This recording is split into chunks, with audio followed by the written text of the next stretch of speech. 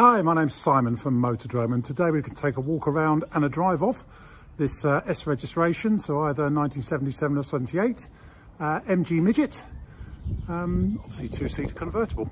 Hope you like the videos. One walk around, one driving, plus a bit of engine running action as well at the end, and hope they give you the right impression that you need of the vehicle. There we have it. Okay, let's take this S registration MG Midget for a spin. That's showing just coming up to 94,000 miles. Now, obviously I'm a bit close to you here on the camera, on the video. I am 6'6", and I have got the hood up, but I am inside the MG Midget, shall we say, although I possibly do look a little bit like Noddy if I had the roof down. But you can fit in them even if you're as big as me. But they are probably built for slightly smaller people, shall we say.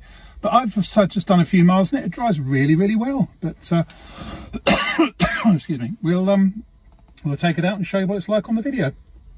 Maybe a couple of rattles because the camera is mounted on the side window, and we have got the roof up. But if I had the roof down, you wouldn't be able to hear what I was saying. So we'll switch on.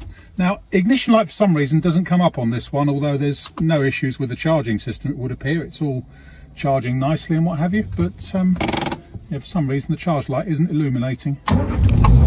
But it starts really well whether it's hot or cold. I think the engine was rebuilt 3 years ago, and it's a cracking job. Really, really nice engine on it. Temperatures and pressures are all as they should be. Bursts into life whether it's hot or cold, and off we go.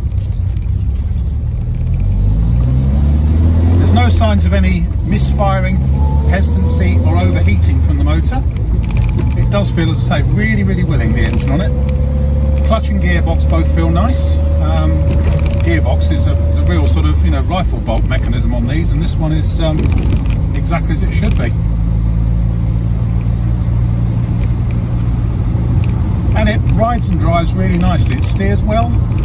Obviously no power steering on it, but it's got pretty new tyres on there.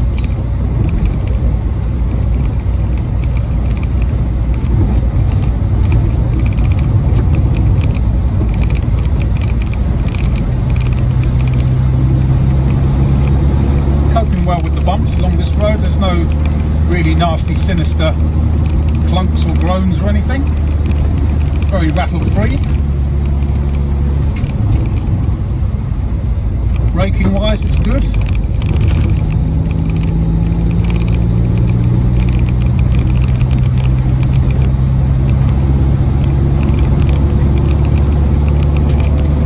This came to us from a father and son team that do some quite nice restorations. We've sold a couple of their cars before. I'm not sure if they actually did this one, or if they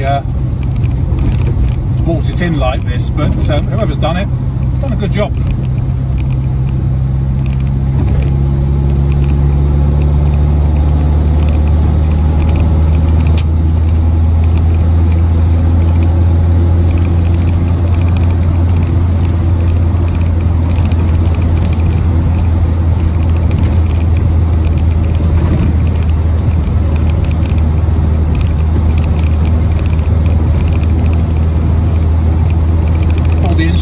Working. I think the only thing I can criticise, I did notice the indicators weren't self-cancelling earlier when I turned right.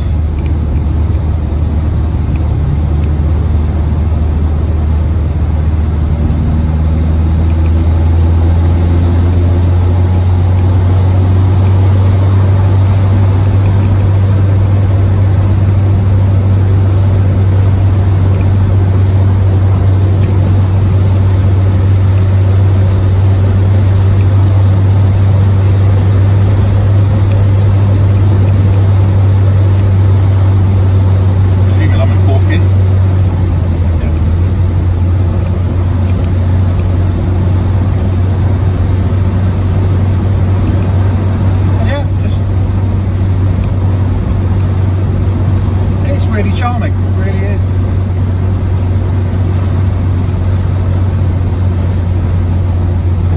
Just shows you that sports cars don't have to be big.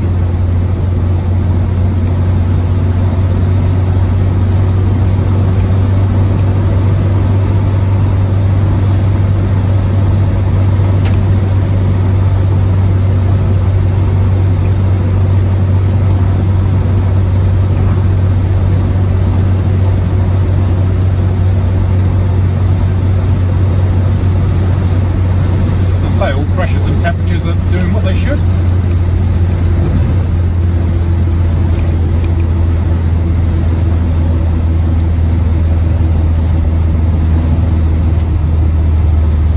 Try braking again. Pulls up nice and straight and nice pedal pressure. Pedal travel isn't too long.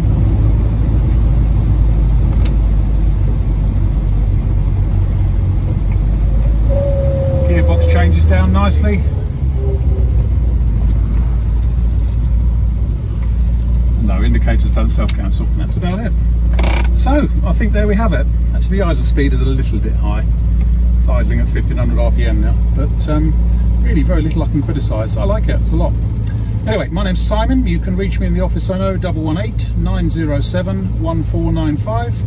Or you can go to our website, which is www.moto-drone.com. Right, quick video start up and running on this MG Midget.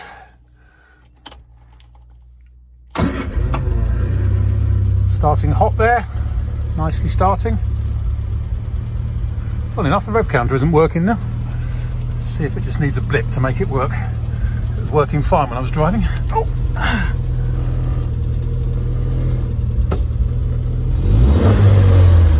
Oh, there we go. Yeah, rev counter's working now.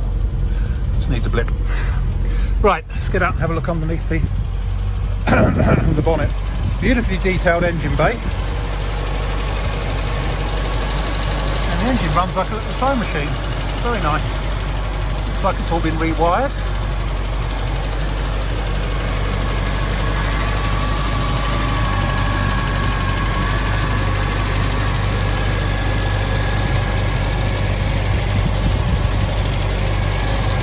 I think this is a really super little car myself.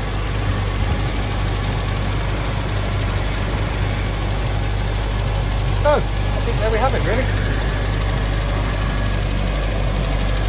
That's about it.